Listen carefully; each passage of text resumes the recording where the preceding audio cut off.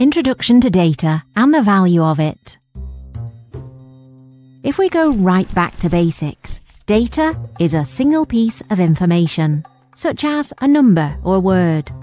On its own, data is like looking at one piece of a puzzle. But when we combine data, it becomes information we can use and allows us to understand the bigger picture. And this is where the magic happens. You may not think it, but we're all constantly creating and using data.